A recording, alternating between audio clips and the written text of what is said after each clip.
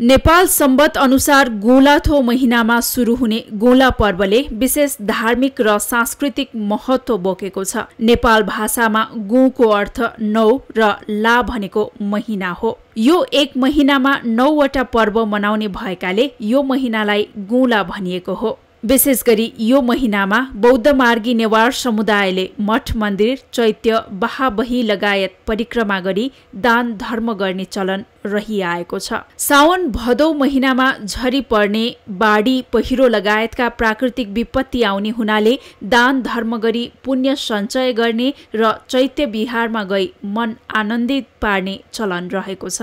भगवान बुद्धको पालादेखि नै झरीको समयमा यात्रा नगरी एकै ठाउँमा बसे ध्यान भावना गर्ने र ज्ञान प्राप्तिमा अग्रसर हुने उद्देश्यले यो समयलाई वर्षावासको रूपमा पनि लिने गरिन्छ र यस्तै अहिले टोल टोलमा धर्म देशना गरी धर्म श्रवण गरेर पनि गोला पर्व मनाउँदै आइरहेको छ। यो पर्वमा महिनामा एकपटक भए पनि मानिसहरू स्वयम्भू पुग्ने गर्दा स्वयम्भूमा घुइँचो लाग्ने गर्दछ।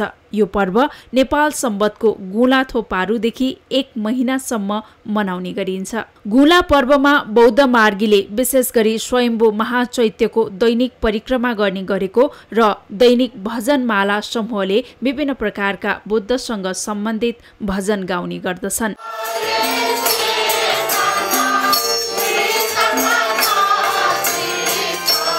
गोला 1 महिना चाहिँ हामी बुद्धको यो पूजा गर्ने हो।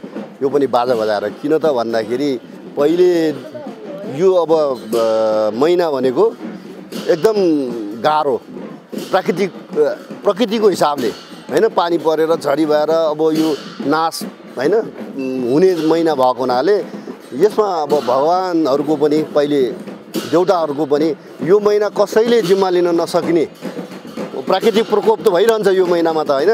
त्यसकारण चाहिँ नि अनि यसको लागि चाहिँ भगवान बुद्धले यो महिना मैले जिम्मा लिन्छु भनेर चाहिँ जिम्मा लिएको। पछिल्लो समय विभिन्न मौलिक बाजा गाजा सहित गोला पर्व मनाउने प्रचलनमा वृद्धि भएको छ। जसअनुसार धाबाजा, बाँसुरी बाजा, धिमे बाजा, भुस्या बाजा बजाएर पनि चैत्यका साथै स्थानीय इष्ट देवता गणेश, भीमसेन, भैरव लगायतका देवी देवताको समेत परिक्रमा गर्ने प्रचलन बढेको पाइन्छ।